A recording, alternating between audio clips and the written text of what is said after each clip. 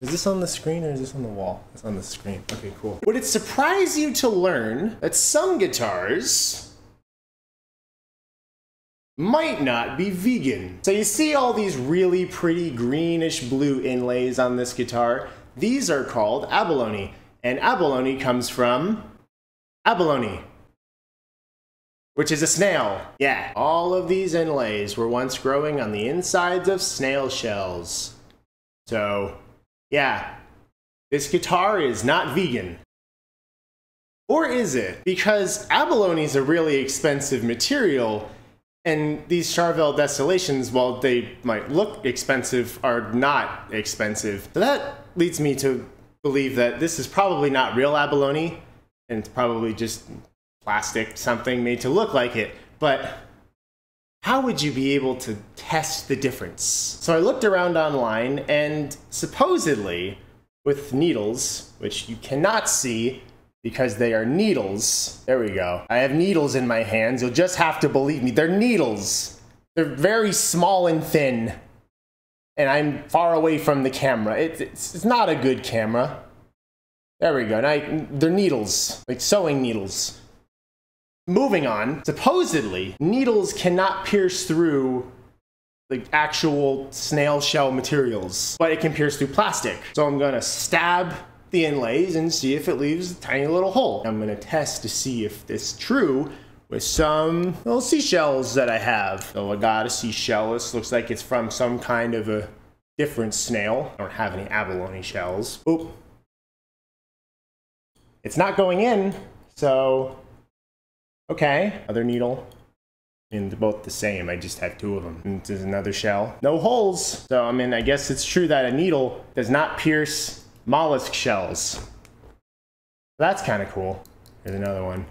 Here's a cool little piece. Yep, that doesn't go through. Now, we get the guitar. And we just... is it sticking? I mean, I'm not able to push it in. Like, it's not scratching it. I honestly expected that it would make a little hole, but it doesn't seem to be. I honestly expected that it would just stick in and that I would just have the pin sticking out of the guitar, but it's not. It's not going in. That's cool. Then it could be real abalone. So I guess the guitar is not vegan. That's interesting. Now there is a flaw to this plan, and there is only one flaw to this plan. It's that I don't know if my testing method here is a valid testing method. Maybe needles wouldn't actually pierce whatever this material is. It just kind of goes off of the assumption that the snail shells are harder than whatever plastic they would substitute for the inlays. But I don't know what that plastic would be. So, it's a test, I guess. Food for thought. I don't care if that's vegan food for thought or not. I'm not vegan. Apparently neither is this guitar.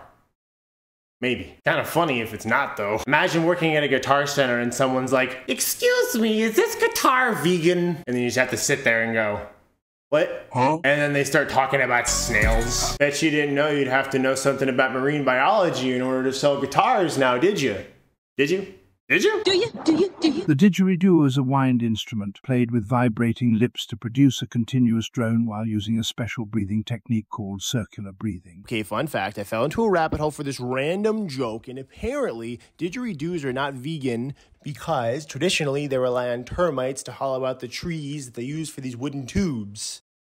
Okay, back to the video. I wonder if each of these is from a different snail. Because that would be 1, 2, 3, 4, 5, 6, 7, 8, 9, 10, 11 snails. Was it worth it, Charvel? Yeah, this guitar is cool. I like this one. Give them all names. Yeah, I need some names for all the 11 snails who sacrificed their lives for my guitar, apparently. I don't have any ideas. I call this one Requiem for a Snail.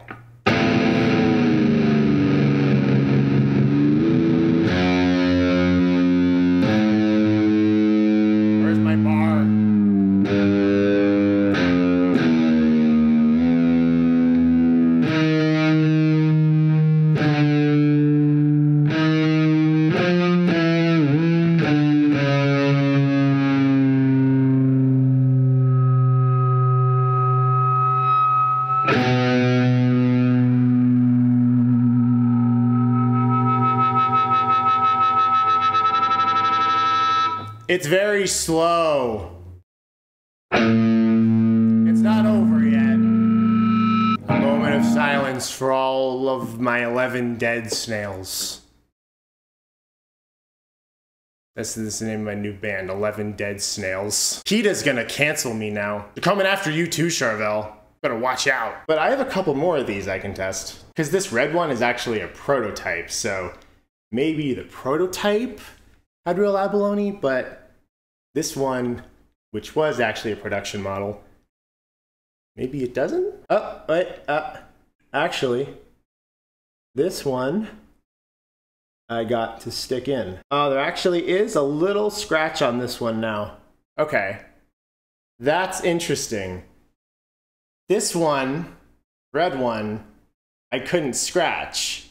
This one, I could.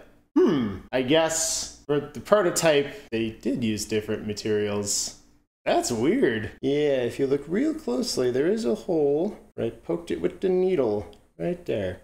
I guess this guitar is vegan, not real abalone, according to this testing method, which may or may not actually be a valid testing method. And really, if you look at them, they do look a little bit different. The red one's a little greener and the black one's a little bluer and shinier. So if the red one is real stuff, I guess that makes sense. Again, this testing method is just me stabbing things with needles, which I don't even know if that's like a good way to do it. I just saw it on Reddit, I think. I don't even remember if it was Reddit. Anyway, your guitars might be vegan, they might not be. I don't have anything else I could test. Like, Gibson guitars, I think, have some abalone or mother of pearl stuff in the headstocks, and mother of pearl also comes from snails. But I don't have any Gibsons like that that I can test, so test them yourself, I guess. I'm not responsible for any damage that you sustain to your guitars by stabbing them with needles. That is your responsibility, man. If you want to poke your guitars with needles, that is your decision. Good luck, I guess.